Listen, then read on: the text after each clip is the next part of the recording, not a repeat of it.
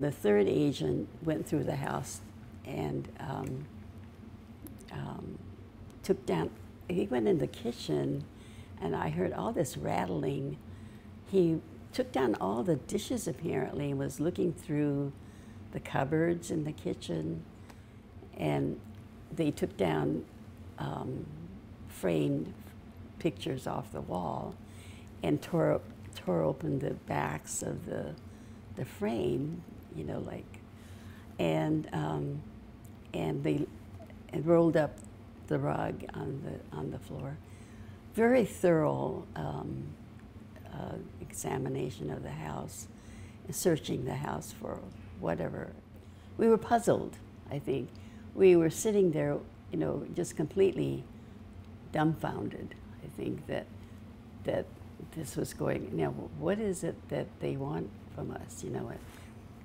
And after several hours, they left. And in the meantime, my mother came home from church, and she came in the front door, and she had forgotten her key, so she rang the doorbell, and then she came in and she said, "Well, what's going on?" You know, in Japanese, you know, what?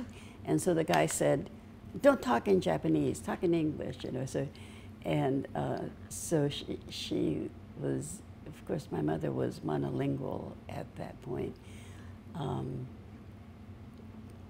And so she was ordered to sit down with us, and which she did, and we couldn't explain. You know, she was saying, "Who are these people? You know, and what do they want?" and so forth. She was talking in Japanese, and she was told to shut up. You know, don't talk in Japanese, talk in English. And so we didn't.